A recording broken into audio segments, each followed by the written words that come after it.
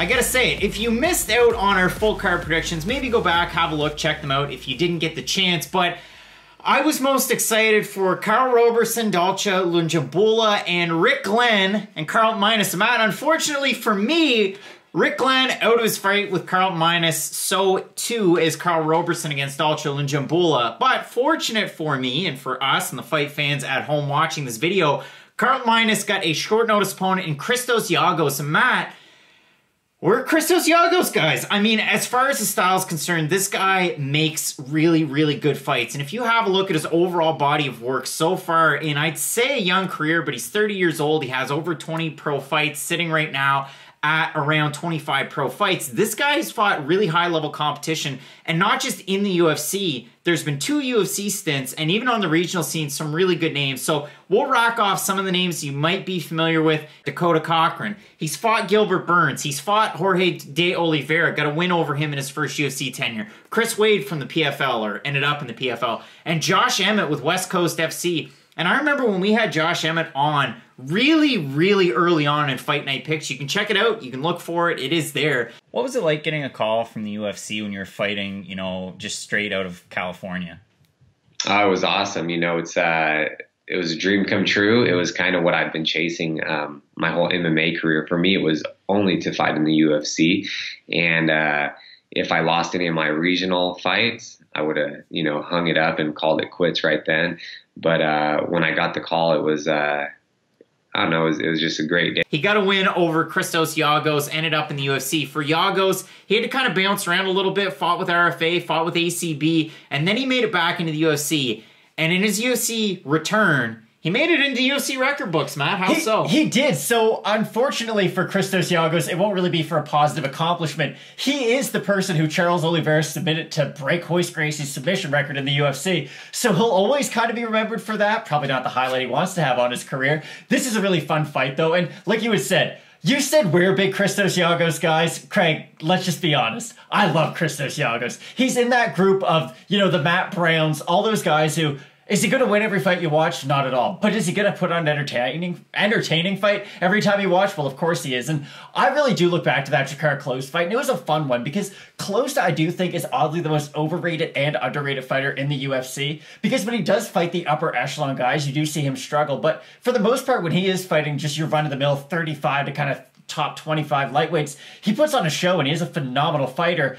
That fight was interesting because Giagos was getting the better up close, and in the striking too, which isn't really where you expected him to have his success. He switches stances really well, does throw a lot of kicks, but I have this weird problem with Christos, and it's that he's almost too good for his own good, and where he has this really elevated output, he likes to make the fight really high-paced to where he does wear himself out. And the fight against Close, it reminds me a little bit of when Yoel Romero fought Paulo Costa, not really because it was as good of a fight, but you had Paulo Costa doing really good in that first round, doing great for about 2 minutes of the second round, but the second he started to fade, Close started to put it on him, and that worries me in pretty much every Christos Giagos fight, is you have to wonder where his cardio is, because if he is able to keep up that crazy high pace that he's able to keep, and if he can do that throughout 15 minutes, he's a really hard fight for most guys at lightweight, especially a young guy like Carlton minus. And that's when I look at this fight and you think, well, Christos Giagos coming in on short notice, maybe he was in Vegas, maybe he was getting ready for this, but from the Instagram stories that I've watched, from the Instagram posts that I've seen, it seems like he's just been one of those guys, and I hate to say it because it's an MMA gym in Arizona, but he's been fight ready. He just seems to have been kind of in that mindset, like maybe I'm going to get a short notice call up, I better be ready. He made weight. He weighed in successfully 159 pounds for this catch weight at 160. Carlton minus, 159.5. Carlton minus originally scheduled to be coming down from 170 to 155, weighed in at 159. And I mean, you can see that right there on the screen. I always put the last weigh-in with an asterisk, and we already had the Carlton minus graphic already and done up because of that fight with Rick Glenn. Interesting too, Giagos coming in weighing in at 906. So right as soon as that bell starts to ring, he came in, Carlton minus at 930. Not that I'm worried about either guy. They weighed in under that catchweight limit. Interesting that we have 2 catchweight fights on this card too, with Winn and Arroyo at 195 pounds. This one at 160. But yeah, you talk about a guy in Christos Giagos where, do you worry about the gas tank a little bit? Well, maybe you do, because the things that he he does very well. He mixes in his wrestling. He does have good grappling. I know if we talk about his overall body of work and his career, I mean, he has a submission loss to Gilbert Burns. He has a knockout loss to Josh Emmett. He has a submission loss to Charles Oliveira. It's going to happen. Stuff like that's going to happen. We're talking Josh Emmett, who's a top 10 featherweight, top 5 featherweight on his best day. Straight up bricks in his hands. Chris Wade, who, again, is now with the PFL, but Chris Wade's a very formidable opponent, lost that one to decision. And this was early on in Giagos' career as well. Gilbert Burns, a loss by submission. That's going to happen. And again, do I put a whole lot of stock into his loss to Poples Martinez back at Tachi PF16? I look at that fight as, well, Christos Giagos at the time was 6-1, taking on a guy that was 26-8. You have a big discrepancy in skill. And his loss to Jason Gonzalez in 2012, in respect the cage, I really don't put a whole lot into it.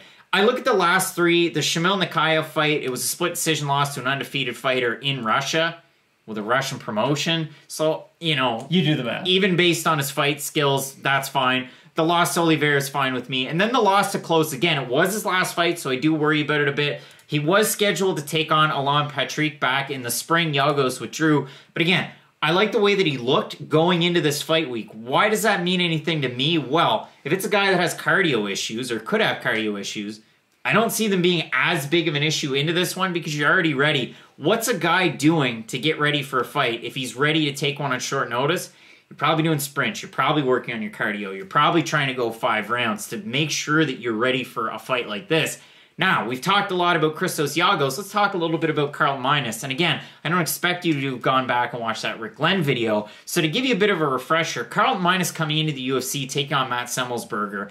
I had watched so much tapes on that fight. I watched so much tape on Carlton Minus getting ready in Alaska and Matt Semmelsberger getting ready on the east coast of the States and much more south than Alaska. And in that one, yes, Carlton Minus, if you have a look at his record, especially his last 5, he's 3-5. The losses to Rick Story, and then his last one again, Semmelsberger, UFC debut. That Rick Story fight was like, hey, we need a body. Carlton Minus can make it, so let's have him fight Rick Story. Rick Story beat the tar out of poor Carlton Minus. So it's a bad, representation of the fighter that you're going to get coming out of Avalanche Wrestling in Anchorage. The Justin Buchholz win is good, but Justin Buchholz isn't a great fighter. He's more a guy that's known for his coaching. And then the last thing is, when you have guys that are coming out of AFC in Alaska, you always have to wonder, what kind of a fighter am I going to get? What was their level of competition? And while Carlton Minus has beaten guys with positive records, they haven't really been the highest level of competition. I wouldn't go as far as saying, scrubs, but you go and watch the fights that Carlton Minus excels in. He throws a lot of volume. He throws a lot of feints. He does move his head well, and he has good forward pressure. His movement on the feet's not bad, but Christos Giagos does something that's very important in this one. He switches stances a lot, and he has some of the best footwork that you're really going to see, and it's something that a lot of people don't get the chance to talk about because it seems like he only fights once in a blue moon. And that's what makes this fight so exciting, because you do have that forward motion, or forward momentum, if you will, of Carlton Minus, and it is going to be interesting if he is able to cut off the cage against Christos Giagos, or is he just going to be following him the whole entire fight? Because if he is not cutting him off, he's going to be chasing him throughout the whole 15 minutes, and Giagos does have sneaky power. He will put a lot into his shots, and again, it does kind of work to his detriment, because if you are throwing such an elevated volume, and you are putting a lot behind your shots, well, you are going to get tired quicker. But this fight can kind of really be boiled down to one thing. I thought Rick Glenn was going to beat Carlton Minus quite comfortably. Christos Giagos is on the caliber of a Rick Glenn, if not even a little bit higher maybe, so this fight's one of the easier ones to predict. I know we do have odds for it now, I'll let you get into it, but it's an easy pick for Giagos. So this fight, I mean, again, it was announced the day before weigh-ins. Christos Giagos making it there, weighing in successfully, having no issues. Again, it is a catch weight at 160, but both guys weighed in successfully. Christos Giagos open at a minus 325. Now, I want to tell you when that line came out. It was 3 o'clock in the morning on Friday. We are late on Monday night. The line's still about the same. It's moved up just ever so slightly by 4 points for Carlton Minus. So Giagos minus 325 or so. Carlton Minus plus 250. Those are all about the same. If we go over to Tapology, the only spot we're going to find votes, 828 total predictions on this fight. 84% going Giagos, 80% going decision.